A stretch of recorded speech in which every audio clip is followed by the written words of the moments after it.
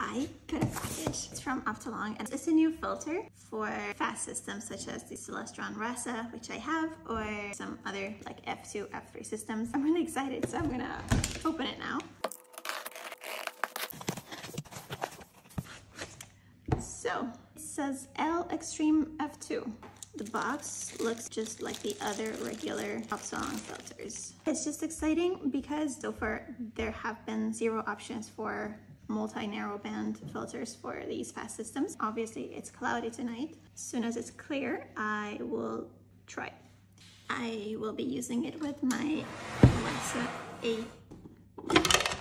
The important part should be this thing, which is an adapter by Artiskai, which fits into my ASI 2600MC Pro camera. I should be able to use this adapter to also add the filter in here. Yep, so I have to put this through here first, and